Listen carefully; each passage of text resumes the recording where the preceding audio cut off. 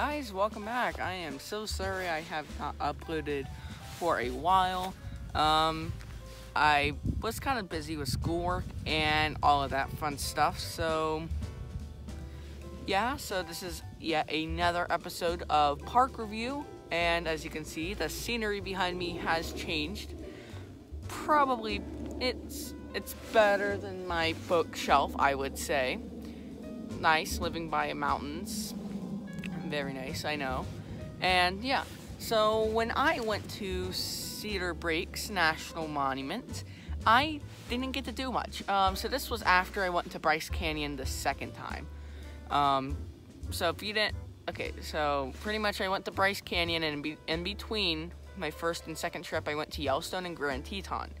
But after my second trip, I went to Cedar Breaks, which is this episode. And so I didn't get to do much. My family came in from the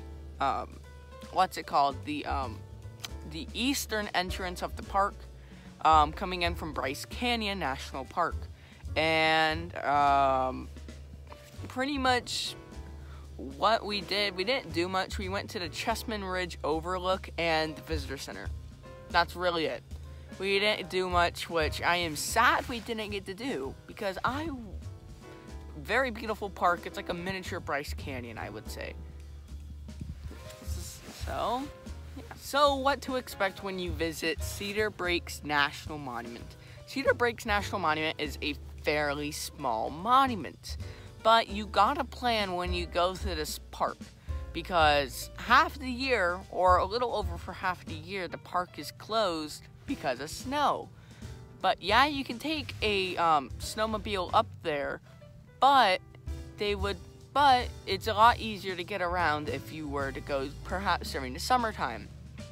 And also, just to note, it can get super windy up in the park, because you're up on this ridge. You're very high up, about 10,000 feet, and it's gonna get cold and windy. So I would prepare to maybe bring some extra layers if you're going there. There are campsites there that you can reserve. There are two main trails: the Alpine Pond Trail and the Supreme Point Trail, and both are really cool. And sadly, I didn't get to do either. I know, but yeah, definitely do that. It's a small park, very high up, so expect to gain lots of altitude from the nearby city of Cedar City. So yeah, just expect to be cold and windy up there. It's usually not. So yeah, the Junior Ranger program at Cedar Breaks National Monument is a very good one. I've had the chance to complete it, but I'm still waiting to get my book back from the mail, because I had mailed the booklet in and all that, to get it back from them and receive the badge. So I don't have either of them with me, but I will probably put a picture somewhere over here of the booklet and what the badge looks like. And it's a very wonderful Junior Ranger booklet. It's free and super fun to complete. Sadly, I was not at the park to complete it. I know. What I would suggest doing at Cedar Breaks National Monument is definitely going to there's stuff to do at Cedar Breaks, I should say. So definitely stop by the Northern View, the Chessman Ridge Overlook. Just stop at all the overlooks and hike the trails. You can easily make a day trip out of Cedar Breaks, or even 2 days. It's an easy 2-day trip to Cedar Breaks, because there's plenty enough in the park for you to do within 2 days of visiting the park.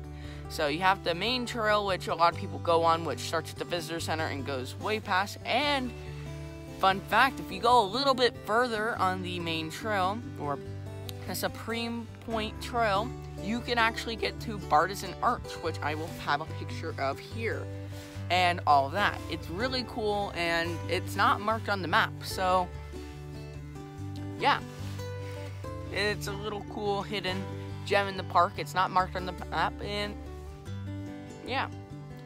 And definitely do the Alpine Loop Trail. I didn't get to do it, sadly enough, but definitely do the trails, and hiking is definitely always a good suggestion.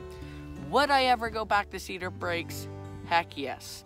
I want to go back super badly. This is one of the parks I want to go back so badly because it's such a good park, and I barely scratched the surface of Cedar Breaks National Monument and all that. But thank you guys for watching. I know it's been a super long time. I'm gonna explain again that it's because of schoolwork and all that, but I am happy to be back. And and I also have a new schedule.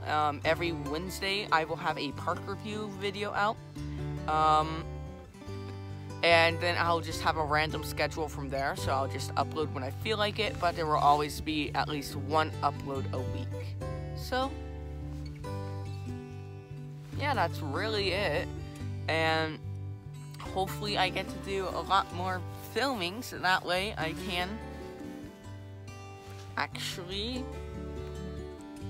make content for you guys. So, and if you don't already, you can follow me on Instagram at force18 or at force18, where I'll post a lot of updates from outside of my videos. So like, I know definitely I have a big idea coming up soon, so hopefully you guys, and I will probably announce it on my Instagram before the video I announce it in. So yeah, so just make sure to follow me on Instagram, and if you have any cool experiences with Cedar Breaks National Monument, tell me in the comments below, because I would love to hear, because it's such a cool monument. And if you suggest anything, definitely put it in the comments. I will read them and we'll give a heart. So just keep exploring the great outdoors, which I am in right now, as if you didn't already know that. Well, stay on the trails.